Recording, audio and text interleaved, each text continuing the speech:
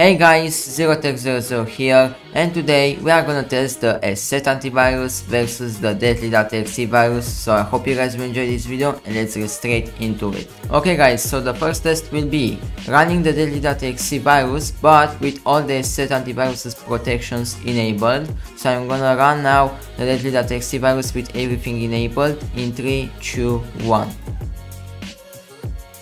And as you guys can see, the ESET Antivirus has detected and removed and I guess blocked the Deadly.exe virus. So with that, I guess we can get now further into the second test. Okay guys, so the second test will be running the Deadly.exe virus but with the ESET Antivirus's HIPS protection disabled. As you guys can see here, it's disabled. And yeah, all the protections are enabled except for this one. So I'm gonna run out the Deadly.exe virus without the HIPS protection in 3, 2, 1. And as you guys can see, the Deadly.exe virus has got detected and stopped and removed once again by the ESET Antivirus. So with that, once again, we can move on into the third test. Okay guys, so the third test will be running the Deadly.exe virus once again but with the real-time file system protection disabled only. So we are gonna run out the Deadly.exe virus with this protection disabled in 3, 2, 1.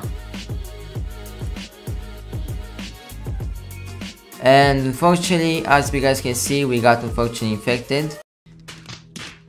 When you disable that protection, it seems like ESET becomes weak, and there we go. Yeah, this malware is a bit strange, not gonna lie, but yeah, that's what happens. Now I'm gonna restart. Yeah, Ctrl-Shift-Escape doesn't work here. So yeah, I guess I'm gonna restart the system and we are gonna see the final result, since we can't do anything. Yeah, okay, let's restart the system and see the final result. And yeah, as I expected and as you guys can see, the system got destroyed. Not gonna lie, this was one of my most fastest video I've ever made because ESET really failed this fast. Yeah, at least it did good in 2 tests, you know, in the first 2 tests. Unfortunately, it failed in this third one, but at least it passed those 2 ones. What can I say? My conclusion is that if you disable the main protection of this antivirus, your system will pretty much be very vulnerable to malwares, so don't do that. Always keep all your protections enabled and be careful of what you're downloading and all this stuff. As I said, don't pirate games or apps or anything like that, buy them for your safety.